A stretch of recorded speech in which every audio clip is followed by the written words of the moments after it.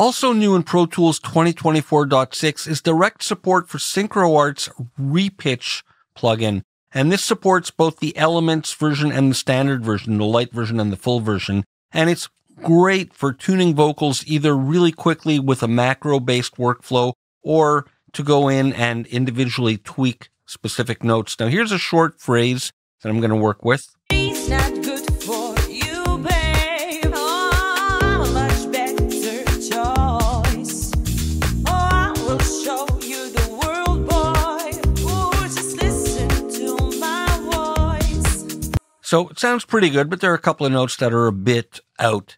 So as with the spectral editing, we can get to it either in a clip-based or track-based format. So from track-based, we can go under here, and under RePitch, I can engage the edit function, and I can also go into the Elastic Audio and ARA menu and choose it from here.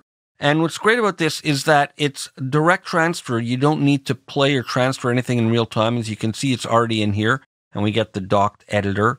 And again, like we saw before, we can undock and resize freely or click there to dock it.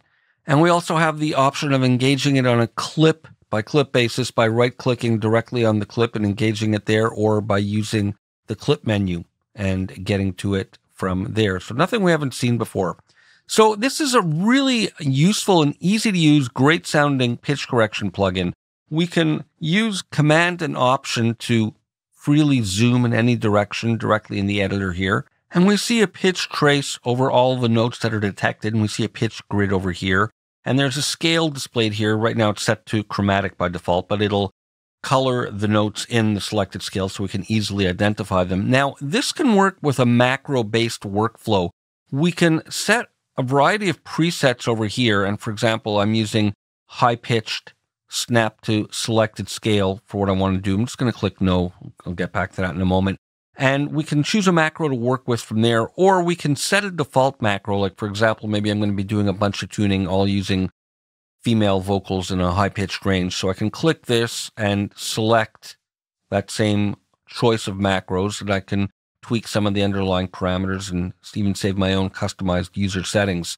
So the idea is that when we select this, it's going to overwrite any changes we made. That's why I got that message, and tune the vocals based on what I'm choosing. Now, the first thing I want to do is select the scale. We can do that from here, and I'm going to go to the Scales menu here, and I know that this is in E flat, so I'm going to put this to, say, D sharp major. I'm going to add this, and I'm going to save this as my scale, and we can see that, and now we see the notes of the scale here, or a refined version of the notes on the pitch grid here, and you can see them colored based on what conforms to the notes in that scale. So now what I want to do is choose this high-pitched vocal, snap notes to selected scale, and it's asking me if I want to overwrite any manual changes I may have done, and I haven't done any yet, but I'm going to click yes, and it's calculating, and it's tuning everything. And you can see here, it wasn't a badly performed vocal, and you can see the pitch trace here. I'll just zoom a little bit of the original tuning and now the corrected tuning. And again, some notes are more dramatic than others, and if we play it, it'll sound much more in tune without any dramatic changes. It's not good for you, babe. Oh. Now, for example, here, maybe I don't want so much vibrato. It kind of scoops up high here. We have these little hot spots if we want to make manual changes. And if I click the note at the top over here, I can use this to scale the vibrato and pitch drift. And I think I might like something like that a bit better. It's not good for you, babe. Oh, I'm a much better choice. Oh, I will show you the world, boy. Ooh, just listen. And here, maybe this, ooh, just listen. Maybe I think I want to do the same kind of thing there.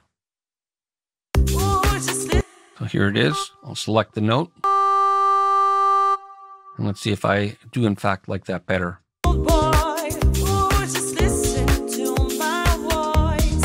Maybe I want to bring this down. I can transpose pitches, and if I hold down Option, it'll conform to semitones. And if I move freely, I can get anywhere in between, and double click. It'll snap to the nearest scale tone, and let's see if that works.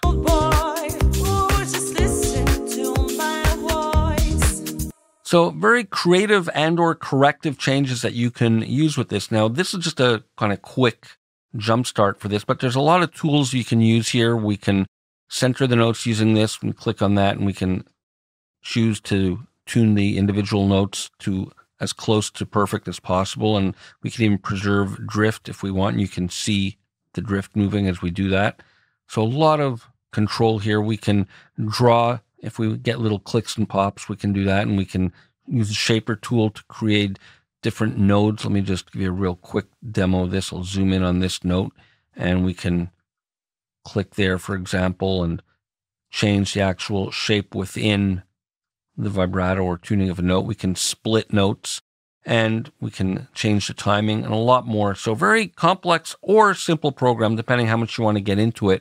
And that's a quick jump start for RePitch. And of course, when you want to render everything, as with the spectral editing, we can go under the clip and or track menu, and under here, let me just select the clip.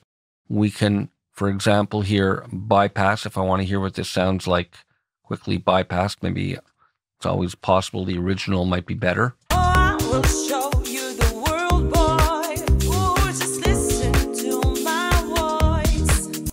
And that word "my" was a bit out, and I'm sure it's going to be better now with this enabled. Ooh, just listen to my voice. Yeah, that was the note that I changed. So we can do that, and then we can always render from under here. Again, let me just select this. We can render from there or the right-click menu, and when we render like this, it's going to leave the plugin active. So if we want to revisit any or all the clips on the track, we can do that. And we can always go onto the track here and right-click there and choose none, and it gives us the ability to commit and remove the plugin from the track completely, or we can go revert and remove it as well, or cancel and just do nothing. So let's say I decide I don't want to do any RePitch editing at all. I just want to remove this experiment and I don't like it. I can go revert and the plugin will be removed. But for now, I'm going to commit, and it's going to commit and render the track and remove the plugin, and it would sound fine now. It's not good for you, babe. Oh, I'm a much better choice. Oh, I will show you the world, boy. Ooh, just listen to my voice. We'll continue with more in the next video.